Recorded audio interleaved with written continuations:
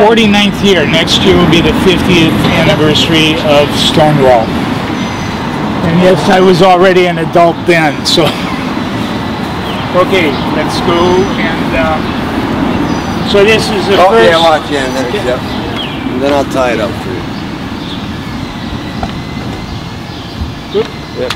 Yeah, and then I'll tie it back up my hand. Okay, everybody, welcome to the first annual Roselle Park Pride Month celebration. We opened by raising the flag.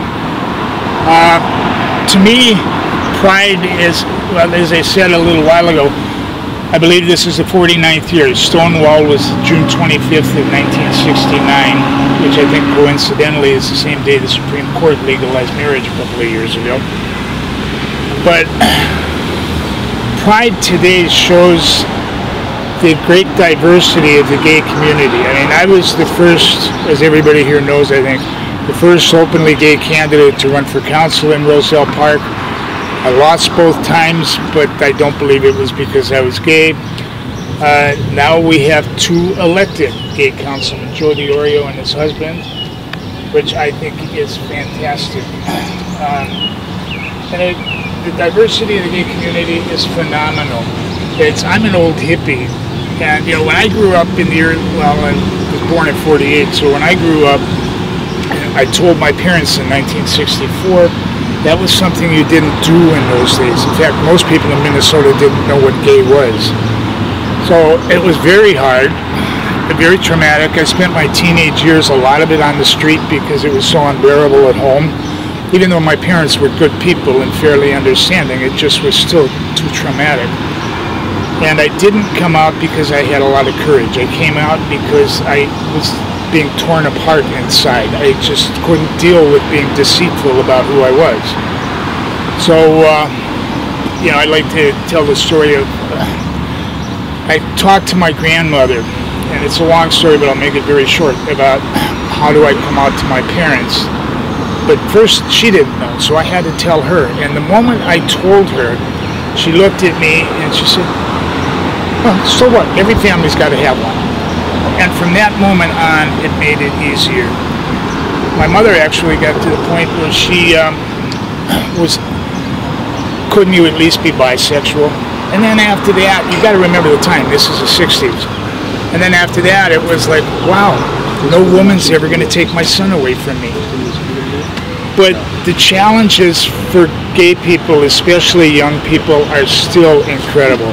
Some people's families who are incredibly religious make their children's lives unbearable. I can remember the first kid in Minnesota that died of AIDS. His parents did not go to his funeral because he was gay. And I just can't understand that. My parents were still always there for me. So today there are resources and things available. Joe is involved with young gay kids a lot in town. And there are things available for kids that weren't there when I was, and that's why I ended up on the streets so much. But you can't lose sight of the fact that gay suicides among gay teenagers is still far higher than the population at large. And that says there's still a long way to go. Society may on the surface accept us, but deep down below, a lot of those people who say, "Hi, I love you," you know, don't. And a lot of kids, their parents can't deal with it. You know, it's not always a question of being narrow-minded. My husband is 15 to 16 kids, and his parents found out about him and his older brother both being gay on the same day. It took them years to recover from that. And it wasn't narrow-mindedness or bigotry. It was just a big whammy for them to handle. So, again, there's a lot that's so important that has to be done. And Roselle Park is a great town for gay people. Any place where I can run for council and be competitive, and then, you know, 10 years later we have openly gay candidates who actually get elected, says a lot about this town. It's a diverse town. We have gay people. I've never, ever seen or heard of a problem that anybody had in this town because they're gay.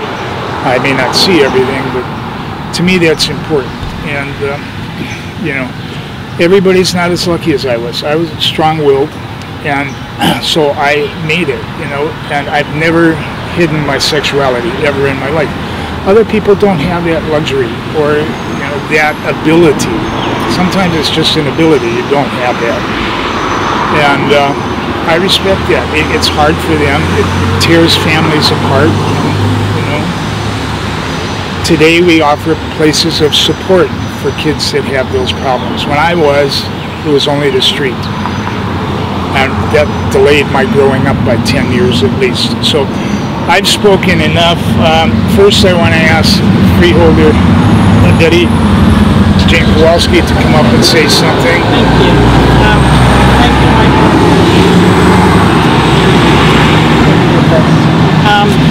I'm very pleased to be here with our great representatives of Roselle Park, and here with Danny Newberry of our the first county office on LGBTQ affairs. Just a sign of the kind of change that has happened in New Jersey that Michael has mentioned.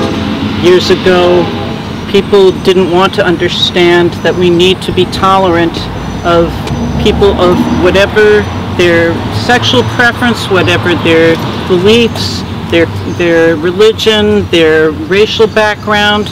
This is America, this is New Jersey. We are an inclusive society, and here in Union County and here in Roselle Park, we are on the cutting edge of that.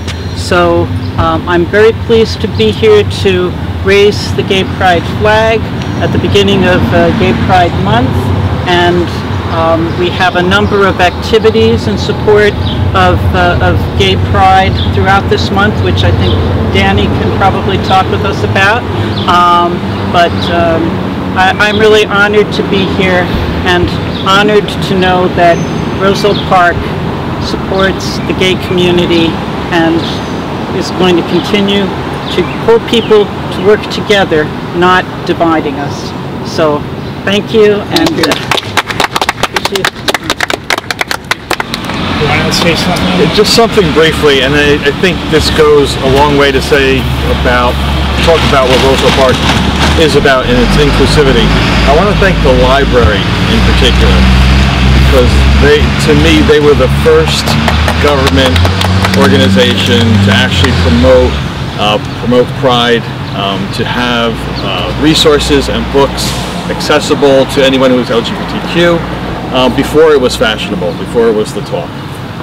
So my hat's off to the library, because bulletin boards, and even I was actually quite amazed when I was planning my wedding with Thas, and this is before marriage was legalized in New Jersey, matter of fact. And she knew about it, and Susan, the past director, said, "Hey, yeah, we have books on that. You want plenty over here? Let me show you the books that we have." I'm like, "Are you kidding me? We have this stuff?" So thank you to the library and Kit being here on behalf of the library, because like I said, before everyone was talking about it, the library was already doing it. So my hat's off to you. Thank you. I want to thank everybody for coming. It really means a lot to all of us at the county head representatives here.